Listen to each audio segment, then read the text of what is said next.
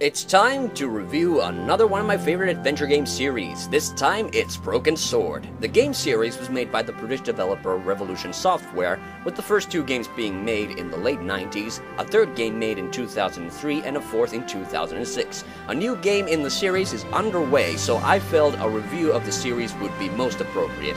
But this video will be in two parts. In part 1, I'll take a look at the first 3 games in the series, and in the second, I'll review the 4th and latest installment. So, let's get on with the reviews. The first game in the series is The Shadow of the Templars, which was released in 1996, though in the States, puzzlingly, it was released under the title Circle of Blood. In the game, you're George Stobart, an American lawyer on vacation in Paris.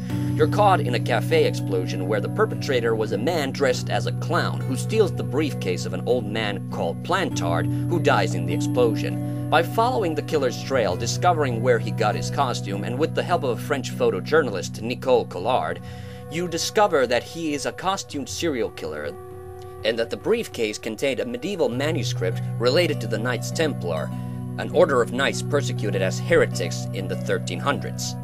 George starts off on a search for what he thinks is the Templars' hidden treasure and discovers that Khan, the costumed killer, is actually a member of the Middle Eastern Hashiashim, the cult of the assassins. Not only that, Khan is trying to prevent a secret organization that considers themselves the followers of the Templars from finding the Sword of Baphomet, which is what the manuscript points to. As the game progresses, George travels to Ireland, Syria, and Spain to look for clues, while stopping in Paris to keep Nico in the loop. The game utilizes a cartoony art style with hand-animated characters and scanned backgrounds. It's very impressive, almost on par with The Curse of Monkey Island. There's plenty of fully animated cutscenes, but the animation work is also very impressive in-game as well. This is just an overall well-crafted game, although there are a few graphic bugs here and there. The voice cast is pretty good, although you will notice that Revolution tends to recycle voices a lot of the time. A great detective assumes nothing. Is there such a thing as a cold which isn't nasty? Many beneficent greetings, my most fortunate possible friend. There is no household, only the Countess and myself. A few of them also have annoyingly high pitches and sound otherwise kind of unappealing. In this first game, Nico sounds particularly bad at times, though I do enjoy that lovely French accent of hers. My favorite overall, though, has to be George, played by Rolf Saxon. What sets Broken Sword apart from other adventure games is his delightful, smart-alecky past-tense narration. It differs from other adventure games where the internal monologue is in the present tense and gives the game a nice narrative feel. Oh my God. Klausner? Large as life and twice as dead. I'd hardly had time to accept the fact when I heard the door mechanism start up again. Oh man, no! As for difficulty, the Broken Sword games have always been on the easy side. A large part of this is that you usually only have a small number of locations where you can travel, but also because the gameplay is basically simplified to the 2 mouse buttons. Even so, puzzles are usually very logical, and the game also utilizes puzzles where you have to talk to characters about certain topics or items in order to advance the plot. Now, there are a few occasions in this game where you can die, so saving the game fairly often is recommended. What makes this game worth playing after all these years, though, is the excellent story. It starts off a little slow, but eventually it will get you hooked and excited about finding the next piece of the puzzle that brings you closer to the Broken Sword. Now, there is also a director's cut of the game available.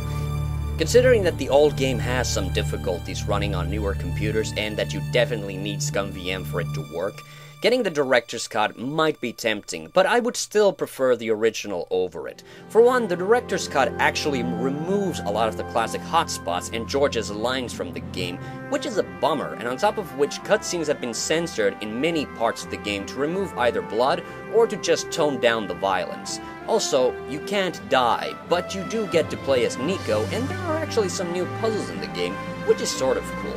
Either way, The Shadow of the Templars is definitely worth playing, and one of my all-time favorite adventure games. Next up, we have Broken Sword 2: The Smoking Mirror. It's set sometime after the first game. George has been away from Paris to tend to his dying father and returns to see Nico again. She's working on a story relating to an Aztec artifact, and they go see an archaeologist about it. However, the person they think is the butler knocks George out, captures Nico, and leaves George trapped in a burning house. After escaping and rescuing Nico, George discovers that the bad guys are trying to free the Aztec god of death, Tezcatlipoca, from a mirror inside a temple. The only thing that can stop them are 3 spirit stones, like the one Nico found, so the game turns into a quest to find the other remaining stones. Since Smoking Mirror was released only a year after The Shadow of the Templars, it shouldn't come as any surprise that it is in many ways a rushed sequel. Though it still has that lush, cartoony look and some excellent locations like Paris, the Caribbean, London, and the fictional South American country of Quaramonte, the graphic look isn't nearly as finished as the first game. There are even character models that clearly aren't hand-drawn, and to top it off, I think the cutscenes are also a lot less clean and tend to have some animation errors in them. Another area where you can tell this game is rushed is just how easy it is. The game's puzzles are a lot more straightforward than the game's predecessor, which is why this game still holds the record for the shortest time I've spent beating an adventure game, a whole 2 days. You can die at 2 locations in this game, but both situations are easily avoidable. But there is one area where this game has actually improved over the last installment, and that's the audio department. The voice cast is much better, and even when they recycle voices, I find it less jarring than in the last game. Sure, Labano has an incredibly deep voice, whereas it was much more high-pitched in the first game, but it doesn't bother me that much. Does the Templar seal appear on this manuscript? I'd love to see that for myself. Nicole told me to guard it with my life. Well, it's worth more than that, surely. Oh, very funny. The only bad thing is that throughout the whole Broken Sword series, the only recurring character who's retained his voice seems to be George. Nico gets her voice redone for every single game, but I don't mind with Broken Sword 2, since it's probably my favorite voice actress for Nico. In addition, you also get to play as Nico, which is also a nice feature as it brings a different perspective to the game's events. The music is also a big improvement. The first game's soundtrack is really good too, but the second game just sounds much more polished, and the music cues are brilliant. At the start of the game, you pick up a statue of Tezcatlipoca, which you can show to a number of characters. Just listen to the music when you do. Do you recognize this statue? Tezcatlipoca, the Night Wind. Take it away, senor. That stone is cursed. Also, I really love the reggae-style ending theme. It started a tradition of having a standalone song during the credits, and I really like it. So, to sum up, Broken Sword 2 is a horribly rushed sequel, and also very easy. The plot, although a nice departure from its predecessor, is undoubtedly weaker. However, it's still a really fun game thanks to the excellent dialogue and goofy characters. It comes off slightly more comical than its predecessor, but it's still a worthwhile and enjoyable game. Well, after a 6-year-long gap during which Revolution released the somewhat well-received but commercially disappointing In Cold Blood, the third game in the Broken Sword series was finally released, The Sleeping Dragon. Things have changed for George Stobart. He and Nico have broken up apparently. At the beginning, George is going to see an inventor named Chumley in Congo when his plane crashes. He witnesses Chumley get murdered. Meanwhile in Paris, Nico is about to interview a geek relating to strange weather patterns, but he is killed by someone posing as Nico earlier on. George's hunt for clues to Chumley's death leads him to Glastonbury, where he meets Bruno, one of the Neo-Templars, and saves his life. Bruno has apparently reformed since the events of the first game, especially since a power-hungry man named Senior Cesaro is now leading the Neo-Templars, renaming it the Cult of the Dragon. He reveals that they intend to use the mystic energies of the ley lines to gain immortality and power. George and Bruno's hunt to find a location where the power is concentrated, like the temple at the end of the first game, leads them back to Paris, where George and Nico once again join forces to fight the bad guys.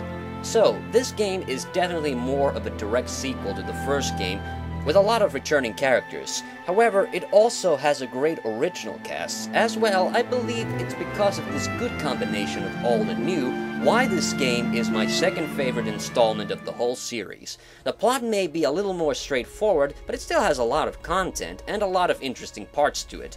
This is the first full 3D game in the series, and in that it's really good. The game isn't just blindly translating itself into a 3D environment, but instead takes full advantage of the 3D look with excellent and very well animated cutscenes and showing off the 3D environments in various ways. My favorite part is when you get to climb all around Cesaro's castle later in the game. However, this game's voice acting is a bit of a mixed bag. The main characters, George, Nico, Labino, and Bruno, all sound good, but there's a lot of characters with breathy or otherwise really odd voices that don't seem to quite fit. However, there at least isn't as much voice actor recycling as in the last game, so that's at least a good thing. I only have a few genuine complaints about the game. One of them has to do with the play control. Much like Grim Fandango and Escape from Monkey Island, Broken Sword 3 uses a completely keyboard-driven interface. However, unlike those games, it seems to me like the Sleeping Dragon was designed principally for consoles, which causes walking to be slightly awkward. Rather than a tank control like in the 3D LucasArts games, the analog walking is imported straight to the 4 arrow keys, and this means that George always walks in the direction relative to the camera. It's not too bad for the most part, but whenever the camera shifts to a completely new angle, it can be a bit disorienting, though both George and Nico keep heading in the same direction until you let go of the button. Other than that, the controls are fine. However, there is something about George's segments in the game that really bugs me, and that's the fact that every single one of them has a puzzle that involves moving boxes around. I am not kidding, and even as a Zelda fan, I don't actually find these sorts of puzzles at all enjoyable. Most of them aren't even very challenging, just time-consuming.